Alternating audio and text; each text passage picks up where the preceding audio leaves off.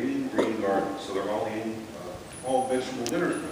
And back in those days, when everything was a lot cheaper, I figure it cost me $90,000 for my, it cost $90,000 for my graduate education. That's going in with a BA in a relevant field, you know, $90,000. And I figured that $90,000 pretty much broke up evenly into 3 sets. I paid about $30,000 of it myself with student loans.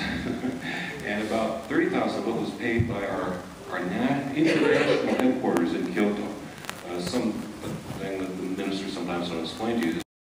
Time is precious, you know. When people make cynical remarks, it's always a mistake. Cynicism and sarcasm always makes you look weak and doesn't make your point well. But one of my least favorite English sarcasms is, I'm sorry for wasting your precious time. Anyone ever say that to you?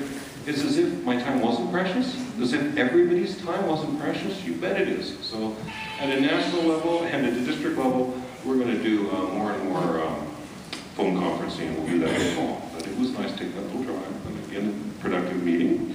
One important development is you are going to be receiving the Members Temple, a fundraising letter from the Buddhist Churches of America.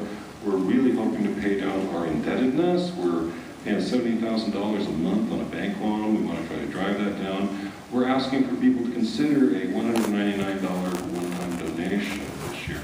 And please consider it. And again, I know some of us can't afford to do that. I know you can't. District Treasurer, Scott Winter, and our District Representative at Large, Mark Ackerman. What's your title? District Representative for the National Council from the Northwest District, Mark Ackerman. Really appreciate your participation yesterday.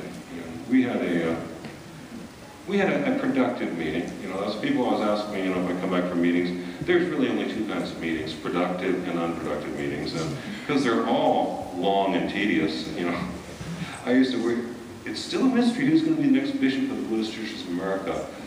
And my name's still in the ring. I'm going to take my name out of the ring the moment that my good friend and honored senior colleague, Marvin Harada, confirms for me he's going to run for bishop. Until Marvin Sensei presents a platform, I'm not pulling my name out of the list yet. But we're looking forward to his leadership, to the new leadership of the new bishop. And it's very important that the district council helps to provide guidance for the new bishop, to give guidance to our whole organization. And our meeting yesterday was in Wapato, Washington. So we had a pretty beautiful drive through the Columbia Gorge. It's very nice. It's funny, I've been to Wapato now 10 times, something like that. And every time I've gone, it's been beautiful weather. You know? We tend to have our May district meeting there, and so it's really nice. It's a nice drive in good weather. In bad weather, there's nothing much to be said for it.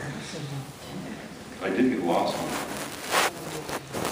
one time, and it was the Wednesday, and I went to this grocery store, and there were these vets selling flowers, you know.